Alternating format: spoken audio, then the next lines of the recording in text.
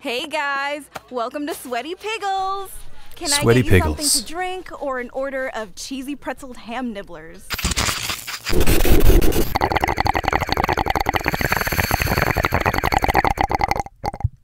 Hey Louis fans, Louis Vision here. Alright, hey, if you're here from the iDubbbz video, you're a new subscriber, welcome aboard. I got a handful of newbies, which is nice. And thanks to YouTube's latest update, my phone even notifies me whenever I get a new sub.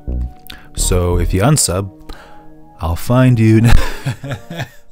I'm kidding. That'd be funny. No, glad you're here. Hope I don't let you down. Please don't unsub.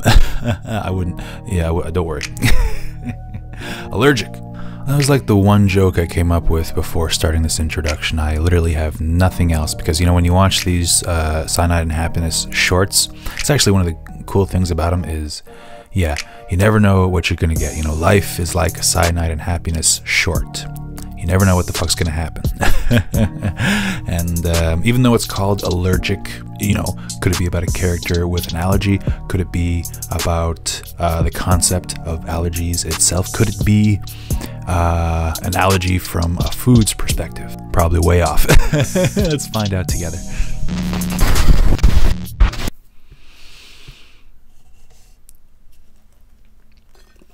Hey guys, welcome to Sweaty Piggles. Can Sweaty I get you Piggles. something to drink or an order of cheesy pretzeled ham nibblers? Ooh, those sound good. See, this is not a setting I would have imagined. Great. Do they have any gluten in them? They do. They're Gluten. pretzels. Ah, shoot. I'm allergic to literally everything. Come on, Yancy. You're alive, but you're not living. You gotta get out of your bubble and try something new. You're right. Oh, he's actually in a bubble.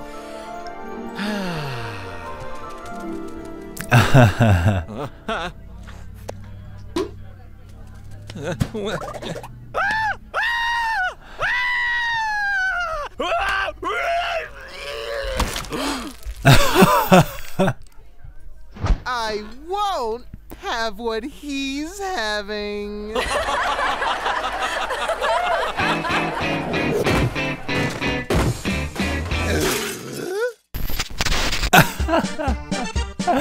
Okay, I have some shit to say about this one.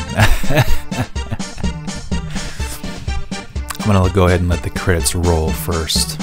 Jesus. I didn't really have any commentary during that reaction. That was a literal silent review, I think. That was an actual reaction.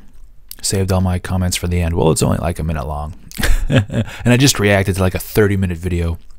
So it's like, for a video like that, you can't be coming up with stuff to say every goddamn 30 seconds. So you learn to relax and actually watch the video. And that's what happened here. But no, like, someone just walked by with their dog. Now I lost my train of thought. Like that shit was oh my god, the Home Improvement reference at the very end, just a little bit extra bit of randomness. It's like punchline after the punchline. It's like you needed that extra oomph. Because the joke itself is actually kind of a what the fuck moment, you know? You're in that state of disbelief, what the fuck? You know, but is that necessarily haha funny? Well, it is to some people. A lot of people are morbid. They'll laugh at anything, but for all the normies out there, you needed that extra I won't have what he's having, or I'll have what he's not having. Shit, I don't even remember the line. I just remember him giving the delivery and doing the fucking Home Improvement cutaway. You know what? Delivery is actually important.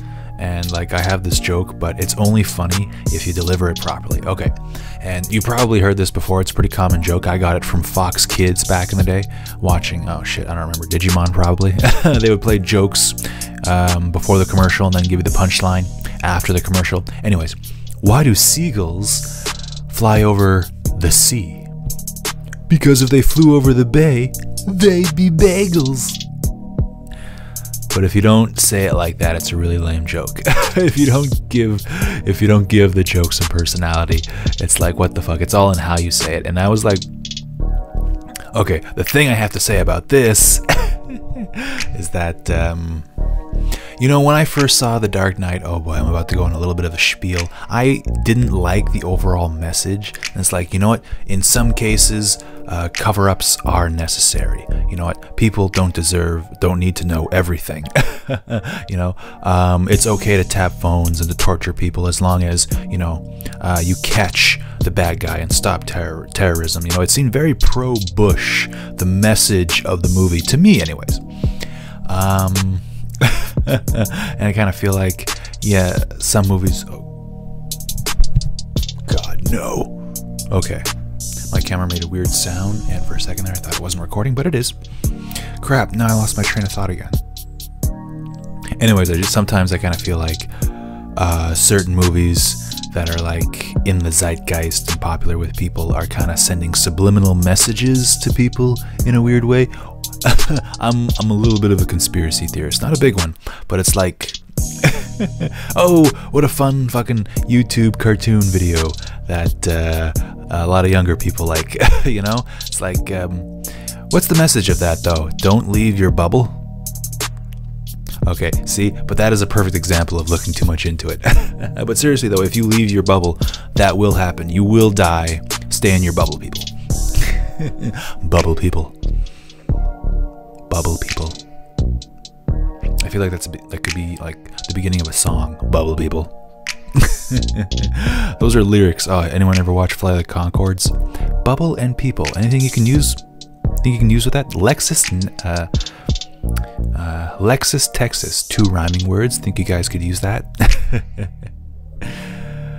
Shit. Was it Texas and Lexus? I feel like Texas Lexus is already something. If you like my reaction, who doesn't? Who fucking doesn't love listening to me this early after a good sesh? But yeah, I liked it. You guys probably liked it too, and you'll probably also get a kick out of, yeah, that shit right there.